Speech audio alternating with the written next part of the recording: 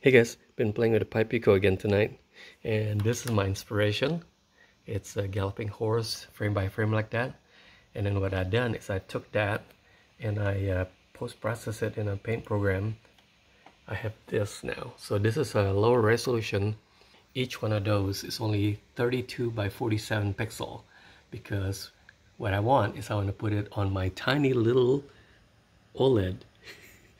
Yeah, so see, this is really tiny. That's my finger, but I think it looks pretty amazing considering, you know, that's what it looked like. There's 16 frames, and actually the last one is duplicate, so actually there's only 15 frames.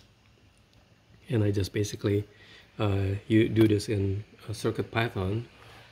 Let me show you a little bit of code. I'll share the code. So it's just basically setting up display, setting up a tile grid, and reading the analog. Oh yeah, I have these two guys here control the frame rate of the animation and how fast it moves across the screen.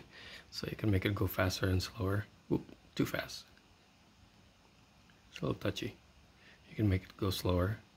So it just looks like it's going in space. Boy, it's a lot sharper in real life actually. I don't know what's wrong with my camera. Maybe there's not enough light here.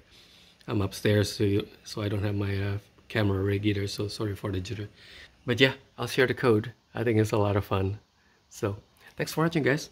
I'll talk to you later.